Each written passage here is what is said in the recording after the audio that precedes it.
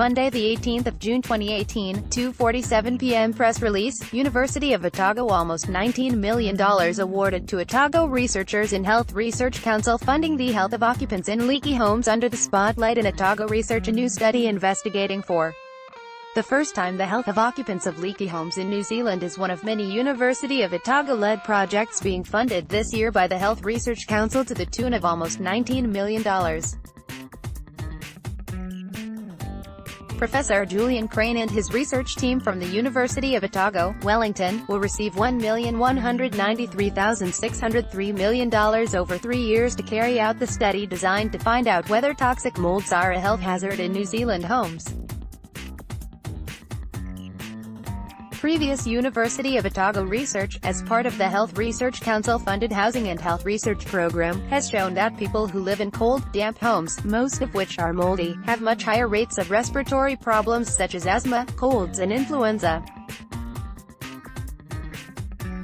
But what is not known is exactly why cold, damp, moldy homes give people more breathing problems. Professor Crane says, "We know that quite a lot of these leaky homes grow mold that produce mycotoxins. Our question is, do they cause the breathing problems?" He says, "The question is, could it be that very small amounts of these mycotoxins are causing inflammatory problems in the airways which lead to coughs, wheezing and an increased risk of colds?" It is a question that Professor Crane and his colleagues will endeavor to solve.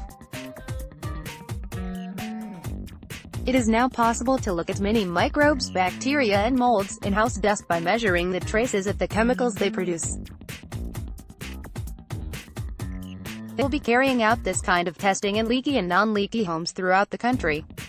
University of Otago projects totaling $18,809,675 were this year funded by the Health Research Council, a similar amount to last year. As part of its annual funding round, the government body has just awarded $55.56 million to 49 projects with the potential to vastly improve the health of New Zealanders. Senior Research Fellow in the Department of Preventive and Social Medicine, Dr. Rebecca Brookland, is receiving $1,199,989 over 4 years to research the predictors and impact of driving cessation on older adults and their family. Stopping driving can have serious consequences for older people, including depression, poor health and social isolation, Dr. Brookland says. The 4-year longitudinal study of drivers over 65 years and their whānau will investigate how older adults modify their driving, meet their transport needs and adapt to driving cessation, and the role whānau play. The impact of stopping driving on social, psychological, health and mobility outcomes will also be explored. Mental health comes under the spotlight in projects for both Pacific and Maori people. Whamina Associate Professor Fafatai Sopoaga, Associate Dean, Pacific, and Head of VAAO Tatai, Division of Health Sciences, says the mental health of Pacific young people in New Zealand is an increasing concern. We know very little specifically about the mental health and well-being of Pacific students in tertiary institutions. Associate Professor Sopoaga says she is receiving $599,336 over 3 years to progress her work on the mental health and well-being of Pacific youth in higher education. This work will be supported from within the new Divisional Center for Pacific Health, VAAO Tatai. Meanwhile, senior lecturer at the Maori Indigenous Health Institute at the University of Otago, Christchurch, Dr. Cameron Lacey, will investigate pathways to first episode psychosis and outcomes in Maori. Dr. Lacey says there is some evidence for Maori having increased prevalence and worse outcomes following diagnoses of a psychotic disorder. However, little is known about the factors contributing to these inequities or strategies to reduce them. He received $618,336 for the 2-year project. The full list of University of Otago research projects funded by the Health Research Council this year is: Professor Haxby Abbott, University of Otago, Unit in the Primary Care Management and Impact of Osteoarthritis, Learning from Big Data 36 months, $1,199,993 Osteoarthritis, OA, is a very common chronic condition, causing a significant health and social burden. Every year, more than 5% of the total adult population 55 years will consult their general practitioner about OA. Overseas, it is known that management of OA is well short of best practice. In New Zealand, little is known about how GPs actually manage people with OA across the long-term course of the disease. Further, we have poor information about the economic and social costs, such as employment, productivity, income and welfare effects, due to lack of knowledge of the early clinical course and management of OA. This study will investigate the primary care management of OA, the health and social economic costs of OA across the whole course of the disease, and the potential gains from improving the delivery of care for OA. This will inform GP practice and national health policy. Professor Wycliffe Abraham, University of Otago, Dunedin. Mechanisms of neural network metaplasticity via astrocytes. 36 months, $1,175,591. The ability to learn and remember is fundamental to all mental processes. In the brain, learning occurs through changing the strength of transmission at the synaptic junctions between nerve cells. Impairments in this function lie at the heart of the cognitive problems seen in many neurological disorders, including Alzheimer's disease, head injury and stroke. We have discovered a novel form of synaptic plasticity impairment that involves a non-neuronal cell type, astrocytes, that are activated by particular patterns of nerve cell activity. This mechanism may play an important role in maintaining normal levels of brain activity, while its abnormal activation may generate synaptic impairments in Alzheimer's disease. In this project we will utilize neurophysiological, imaging and genetic approaches to reveal the fundamental mechanisms mediating the impairment in plasticity.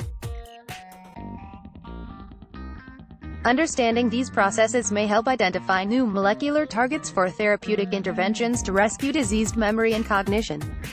Professor Michael Baker, University of Otago, Wellington. Developing an optimal strategy for the rheumatic fever endgame. 36 months, $1,196,974. Acute rheumatic fever, RF, and its serious complication rheumatic heart disease, RHD, produce large ethnic health inequities and remain important causes of preventable suffering and death for Maori and Pacific New Zealanders. There is a lack of agreement about the best mix of interventions to prevent ARF and reduce the health impact of RHD. This research will use a combined economic and epidemiological model to assess which interventions produce the greatest health gains for the same health resources. It will compare a range of interventions at the primordial, e.g. income, housing, primary, e.g., sore throat and skin infection treatment, vaccination, secondary, e.g., improved ARF diagnosis, antibiotic prophylaxis, and tertiary levels, e.g., better access to medical and surgical treatment of RHD. New Zealand is investing significant resources in ARF and RHD prevention and control. This research will help ensure we achieve the best possible value for Maori and Pacifica children. Rebecca Brooklyn, University of Otago, Dunedin. Predictors and impact of driving cessation on older adults and whānau families. 48 months, $1,199,989. This research focuses on balancing the need for independent mobility among older drivers with their safety and that of other road users. Stopping driving can have serious consequences for older people: depression, poor health, and social isolation. The transition to driving cessation can be distressing for drivers and families. This 4-year longitudinal study of drivers over 65 years and family members will investigate how older adults modify their driving, meet their transport needs and adapt to driving cessation, and the role families play. Study participants, 15% Maori, have been recruited and interviewed once. 2 further interviews, 2 and 4 years later, will be undertaken, to identify individual and family factors associated with driving self-regulation and cessation, and assess the impact of these changes on social, psychological, health and mobility outcomes. The findings will contribute to better policy, a need identified by NZ Road Safety and positive aging strategies. Dr. Linda Kobiak, University of Otago, Wellington. Choosing interventions to reduce alcohol-related harm. 36 months, $1,037,229. Alcohol is responsible for a substantial burden of health and social harm in New Zealand, particularly among Maori. Taking advantage of New Zealand's advanced data linkage environment, the Integrated Data Infrastructure (IDI), we will model the health, social and economic implications of a range of potential intervention strategies to address the price and availability of alcohol and behavior around its use. The research will provide new knowledge on the best ways to improve population health, reduce health inequalities, and save costs for the health system and wider society through reduced crime and increased productivity. It will allow for informed decision-making on alcohol in the context of other options, through league table comparison with other New Zealand-specific health sector interventions comparably modelled, e.g. for tobacco control, and allow for informed judgments around government revenue, e.g., generated by alcohol tax increases. Professor Julian Crane, University of Otago, Wellington Air. Toxic mold's a real health hazard in New Zealand, 36 months, $1,193,603. This study will look for the first time at the health of occupants of leaky homes in particular, but not exclusively, asthma and nose and chest problems, and compare them to the health of occupants of dry non-leaky homes. It is now possible to look at many microbes, bacteria and molds in house dust by measuring the traces of the chemicals that they produce. Some of these may be particularly irritant to the nose and lungs and be responsible for some of the symptoms that occupants often report. We will also look at specific molds and grow them in the laboratory. Some of these molds may enter homes already impregnated on new gib board that come to life if the gib gets wet from a leak. We will look at New Zealand gib board to see if this is a problem in this country. Professor Michael Eccles, University of Otago, done at an epigenomic profiling to predict patient response to melanoma immunotherapy 36 months, $1,198,714. The recent developments of cancer immunotherapies that target immune checkpoint proteins are demonstrating durable clinical success for melanoma patients. However, a large proportion, 60 to 70%, of patients do not respond to this treatment, and therefore, it is crucial to develop predictive biomarkers for the success of this therapy. Recent data from preclinical models and our own work suggest that distinct DNA methylation profiles of patients could potentially serve as a predictive biomarker. Based on epigenomic and immune gene-related profiles of responder and non-responder patients, we will develop a DNA methylation marker panel that predicts the likelihood of melanoma patients responding to immune checkpoint treatment. We will then perform functional assays and molecular editing of key loci to understand how exclusive DNA methylation changes in cells regulate immune checkpoint signaling. This work will contribute to selecting the best treatment option for patients, and also for developing new targets for epigenetic therapies. Professor Lee Hale, University of Otago, Unit creating a digital self-help intervention for people with persistent pain 36 months, $1,198,177. Persistent non-cancer pain affects more than 1 in 5 New Zealanders. Maori, people living in areas of high deprivation and older adults are at greatest risk. The best evidence for longer-term benefits of persistent pain management are for group-based, multidisciplinary pain management programs (PMP) that focus on behavioral interventions. However, there is poor access to multidisciplinary PMP for people living in remote and rural areas due to transportation costs and long waiting lists. Web-based technologies are an alternative way to deliver behavioral interventions. Although online-delivered interventions have been successful in improving persistent pain, none were developed with patient co-design nor compared to group-based, in-person PMPs. We plan to do both. Primary aim of this project is to co-create an evidence-based, culturally appropriate, online-delivered intervention called iSelf-Help and evaluate its clinical and cost-effectiveness compared to group-based, in-person delivered PMP in reducing pain-related disability at 6 months.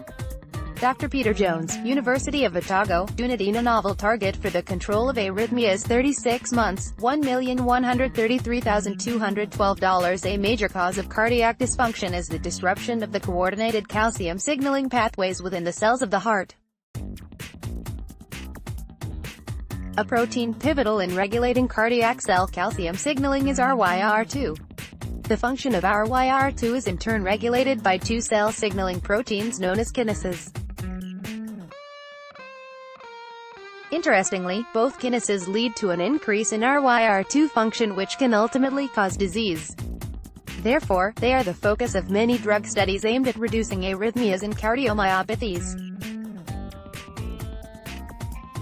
Excitingly, we have recently identified a third kinase which, unlike those previously identified, reduces the function of RYR2 and may therefore be protective against disease. We will examine the effect of modulating this kinase on cardiac dysfunction and determine the level to which its activity is altered in patients with cardiac disease. This work is critical for identifying new targets for the next generation of cardioprotective drugs which are urgently required. Dr. Peter Mace, University of Otago-led in understanding regulation of the polycomb repressive ubiquitinase in malignancy 36 months, $1,193,468 Reversible modifications to histone proteins play a major role in histone DNA packaging and ultimately gene expression. The polycomb repressive ubiquitinase (PRW) complex removes one important type of histone modification. Mutations in components of the PRW frequently give rise to malignant mesothelioma, melanomas, and renal cell carcinoma, and increase susceptibility to asbestos. We have recently solved the structure of the PRW from Drosophila, which is functionally similar to the human complex. Based on this structure we will investigate why cancer-derived mutations impair activity of the human PRW, and how PRW activity regulates gene expression from particular regions of the genome. The overall goal of this project is to better understand how the PRW is regulated, to facilitate more informed treatment decisions for affected patients and potentially new therapeutic strategies. More broadly, this work will contribute important insight into the relationship between epigenetics and environmental carcinogens. Professor Sally McCormick, University of Otago-led in targeting new receptors for lipoprotein A, 48 months, $1,185,496. 20% of people have high plasma levels of a form of cholesterol called Lp(a), which predisposes them to heart attacks. Lp(a) consists of a low-density lipoprotein, LDL, otherwise known as the bad cholesterol particle, with an additional protein called ApoA attached to it. Much is known about how Lp(a) causes heart attacks, but less is known about how it is cleared from the blood. We recently discovered a new clearance pathway for Lp(a) that operates via a plasminogen receptor called PLGRKT. This pathway leads to Lp(a) uptake by liver cells. Our research aims to characterize the newly identified Lp(a) uptake pathway and establish its importance for regulating Lp(a) levels in vivo. We will interrogate the pathway to find ways of manipulating it. Our research will generate new knowledge about Lp(a) and plasminogen receptors and will lay the foundation for developing novel Lp(a) lowering therapies. Professor Pauline Norris, University of Otago-led in randomized controlled trial of prescription charges 36 months, $1,035,525. Although prescription charges in New Zealand are low compared with many other countries, many people report that they cannot afford the medicines they need. We plan to conduct a randomized controlled trial of prescription charges to see whether removing charges would improve people's health. We will recruit a group of people who have diabetes and/or ongoing mental health conditions requiring medication, and live in deprived neighborhoods. We will divide the group in half and pay prescription charges for one group for 12 months. We will then compare how many days people from each group spend in hospital to see whether free prescriptions make a difference. Additional differences in health services, quality of life, and medicines used between the groups will also be investigated. Professor Lisa Stamp, University of Otago, Christchurch's prophylaxis required with start logo slow dosing of allopurinol in gout, 48 months, $1,432,108. Long-term urate lowering is key to successful treatment of gout. However, commencing urate-lowering therapies, particularly when starting higher doses, is associated with painful attacks of gout.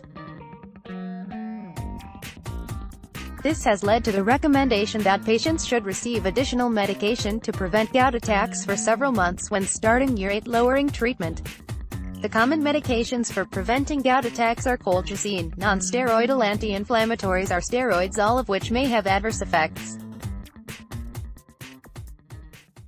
Current recommendations for commencing allopurinol, the most common urate-lowering therapy, are to start at low dose and gradually increase over several months. Start low, go slow dose strategy may be associated with fewer gout flares and thus negate the need for medication to prevent flares.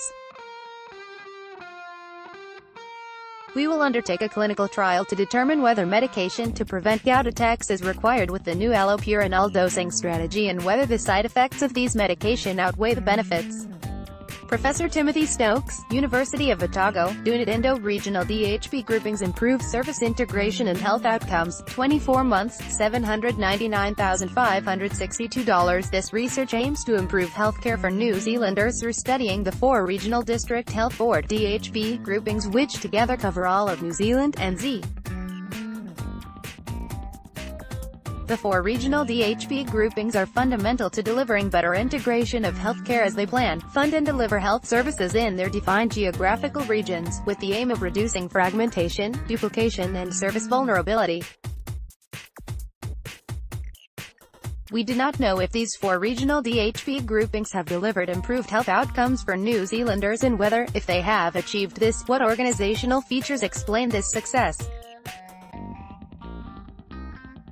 This research will use a combination of interviews with key stakeholders and analysis of routine collected health system measures to answer these questions. It seeks to explore if regional DHP groupings can improve health outcomes and, if so, to understand what is it about the way they operate that may explain their success. Professor Richard Troughton, University of Otago, Christchurch. Dietary sodium reduction to improve heart failure outcomes. The Sodium HF study, 36 months, $1,412,362. We will participate in the Sodium HF trial, which is a large international multi-center study, testing an important question about whether reducing dietary salt intake improves health and outcomes for patients with heart failure. Heart failure is common and is associated with retention of salt by the kidneys resulting in fluid congestion, breathlessness and swelling. 4 New Zealand hospitals will join Canadian hospitals in recruiting patients with heart failure. Patients will receive either standard advice about salt restriction, usual care group, or specific advice to restrict salt intake to a much lower level, low salt group. We have developed good guidelines for salt restriction that reflect the food preferences of New Zealanders, especially those of Maori and Pacific people. The dietary advice will be continued for 12 months and we will assess the impact of the 2 dietary guidelines on hospitalization and survival. Findings will inform international and national heart failure guidelines. Funded Pacific projects. Associate Professor Fafatai Sopoaga, University of Otago, Donetta Mental Health and Well-being of Pacific Youth in Higher Education, 36 months, $599,336. The mental health of Pacific young people in New Zealand is a concern.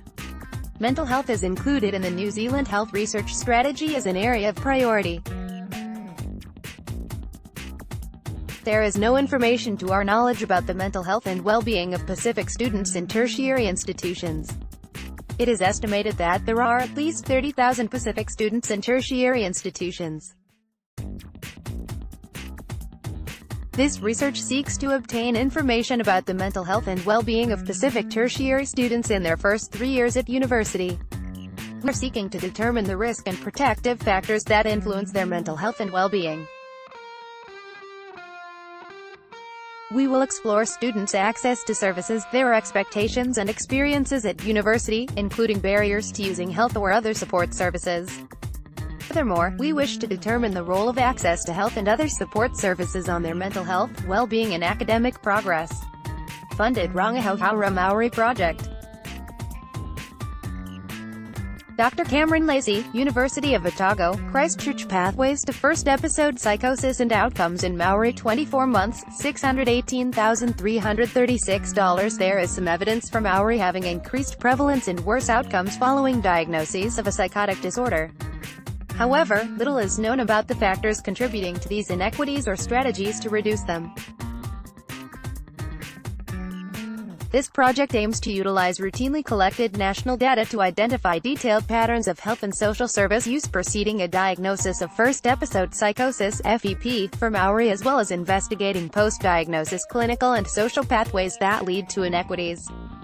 Qualitative investigation and focus groups with Maori and whānau with FEP and healthcare and social service providers will discuss these pathways to first episode psychosis to identify existing service responses and opportunities for further improvement. Patterns of service use will be used to develop recommendations for best practice for Maori with first episode psychosis and generate strategies for change to address areas of unmet need. Ends copyright Scoop Media.